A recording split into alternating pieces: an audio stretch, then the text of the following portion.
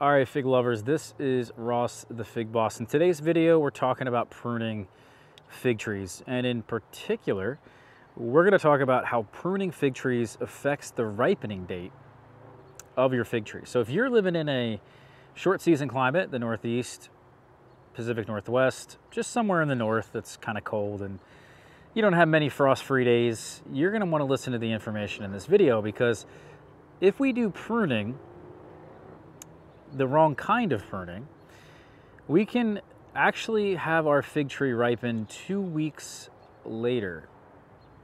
Now, here's the difference. We have one branch here in front of me. This is my Ronde Bordeaux fig tree. Look at the difference between this branch on the Ronde Bordeaux and this branch on the Ronde Bordeaux.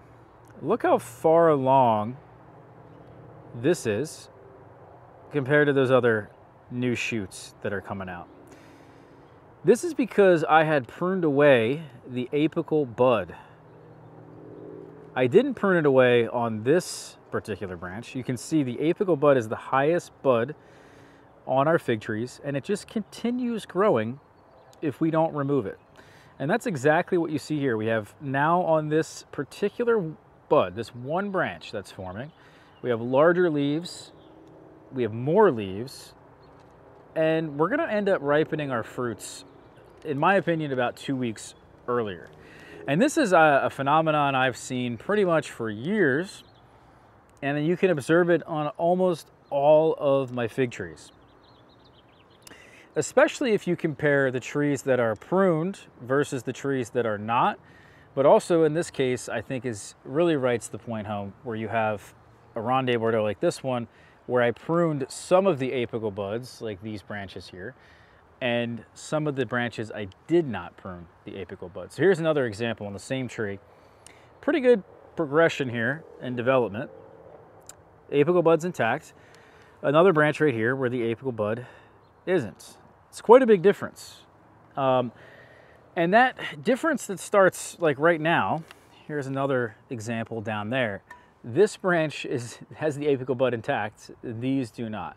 And so, like I said, this little difference now, even though it's the beginning of my growing season for the fig trees, it's actually a big difference later on. Now, if you paid attention to the pruning video we put out a few weeks ago, we talked about in that video how actually I did prune some of the apical buds of my fig trees on purpose. And the reason I did that was, especially in this case here, this is a long d'août fig tree. It means long of August. And it is a fig, for whatever reason, I don't know if it's the variety itself, maybe the development of the tree over time, but it has these branches that typically are quite long and lanky, and there isn't a lot of branching. And what that does for this tree, because we have fewer branches, we end up getting larger leaves.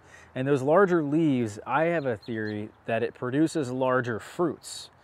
And you can actually see the same phenomenon happen in low cordon systems or Japanese espaliers, where commercial growers in Asia typically use that system, and it encourages the trees to produce larger fruits. The same thing's been happening on this long d'août fig, but the problem is it's already a gigantic fig.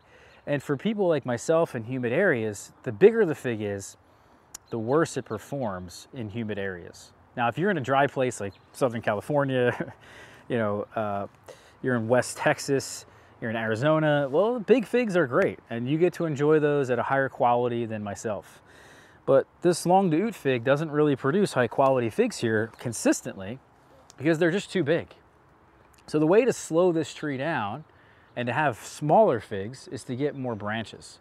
And the only way I could do that, because this tree has such an apical dominance to it, these long lanky shoots, if I leave the apical buds intact, the branches just typically continue growing up in long shoots straight up in the air. But if I remove the apical bud, which is where the dominance is within trees, that apical dominance, there's a hormone, I believe it's called auxin.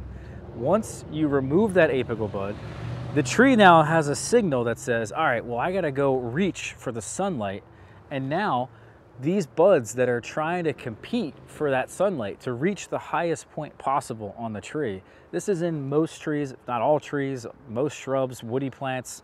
I think it's maybe even in herbaceous plants as well. And so now this fig tree has put out all these different shoots.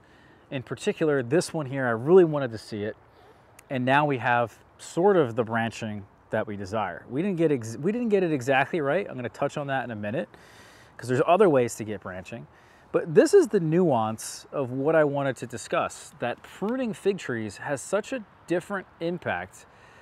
And it's not a 1 and 0 game. It's not all or nothing. It's not black or white. In most things in life, as you guys probably are aware, there's nuance. It's just not as simple as if I prune my Ronde Bordeaux really far back or prune it in the way that I don't recommend, it's still going to do really well. I mean, look how many branches have formed on this tree. And the more branches we can have, the more shoots that are forming, typically the more figs we're going to get. So in some situations, maybe pruning the apical bud on a particular tree like this Langue d'Out, well, we're going to net ourselves more figs rather than maybe less figs that are of a larger size. So it's just, you know, there's a lot to this. So one of the other things I want to mention, because this tree over here has a similar issue, and I did not prune these apical buds like I did on the Langue d'Out. This is called Brianzolo rosso. I left the apical buds intact. I did prune out, if you guys recall, this main shoot that was in the center of the tree, shading out the trees behind it. We took this out, and the tree's actually responding exactly how I said it was going to respond. This branch here that was really small is getting some nice shine and light. These branches here are doing well. And there's actually some activity of water shoots that we'll see later in the season of where we actually made the cut. There's 3 new shoots trying to form right there. But because this tree has a similar issue, it does grow, I would say, more vertically, lankier growth, less branching, although I would argue this tree actually has a pretty good form. I did not prune away those apical shoots, and I would say at this point it's probably too late to do so. So I wouldn't recommend doing that. This is just for the, you know, keep it in the bank for next year. But what we can do right now to encourage branching is there's one thing called notching. Someone had mentioned that to me. I don't really do that technique. Instead, I think what achieves a similar result, but I think is better and healthier for your fig tree, is just bending the branches. And I know that I've said this so many times. In the spring, probably the most important thing we can do with our figs, guys, is making sure they have the right form, pruning them properly, and it's all about that sunlight, maximizing the sunlight. And the best way we can do that is putting these branches on a horizontal angle, opening up the center. If I have a branch like this, the sun hits this part of the branch. As soon as I open it up like that, well, now the sun's hitting this part of the branch and this part of the branch. So now all the buds on this lower part of the branch are going to activate. They know there's sunlight there, and they're going to grow, and they're going to make use of that sunlight. The trees are advantageous. I don't have to, you know, tell the tree essentially what to do. The tree knows what's best for it. So if I just give it the right tools, if I push it a little bit in the right direction, that's all we need. And that's pretty much as basic of a pruning lesson that you can not just apply to fig trees, but pretty much every other fruiting plant. I do the same thing around all my fruiting plants in the yard, guys, all the species of trees I have.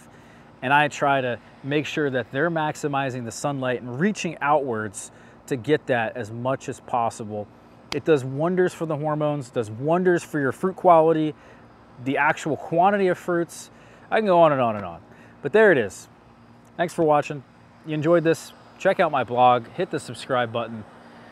Hit that like button for me. I appreciate it. We'll see you guys for the next one. Take care.